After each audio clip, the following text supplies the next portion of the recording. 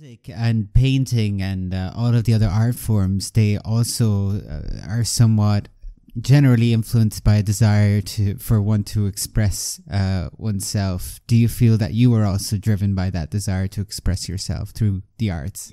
Absolutely, yeah. It is something that most people who get into the arts, they're doing it out of a very strong desire to express themselves, to a creativity that is inbuilt, whether a person gets paid for it or not, or whatever, it's you keep doing it. I mean, if you talk to any artist today, particularly during the pandemic when the whole country, the whole world went into lockdown, people didn't just say, that's it, I'm not going to do any art now, I'm doing any painting or any music or whatever, because, I'm not going to get paid for it or whatever.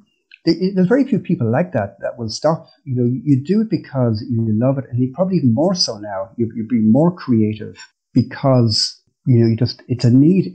I don't think people have a choice nearly to go as far as to say that. People do it because it becomes part of like breathing or living and eating and walking. It has to be done. So when you started painting again, as you said, in your late 20s and so on, in those early years of just really getting into it again, what were the themes that interested you and that influenced you? Yeah, I've always had an interest in figurative art, and I also very much interested in kind of pop art and graphic novels and manga magazines, the Japanese manga cartoons. So I suppose that goes back to the younger days when I used to love the cartoons and the newspapers and copying those.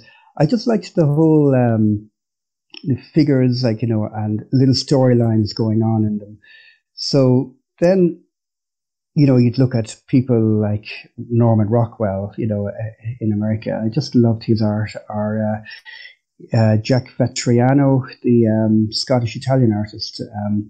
There's always a story going on in the paintings, and quite often humor as well.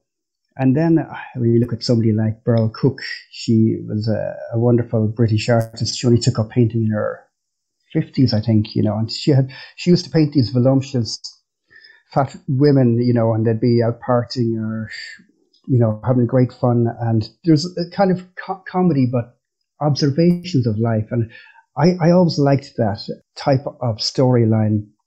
So for me, I wasn't interested in painting a landscape or, the sea or a beautiful sunset, or it wasn't really for me. I kind of felt there's a lot of, I see that all the outside, and I can see it in lots of people's art.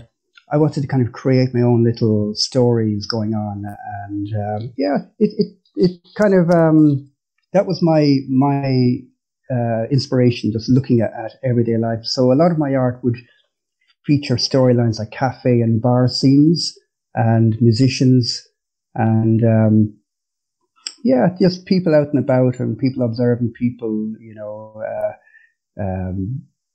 that sort of thing. So that was my themes I loved to work on, and I also loved the bright colours, the vibrant colours, and that to me, I said, to use the colours with those themes just kind of gives us even more the storyline, even more vibrancy.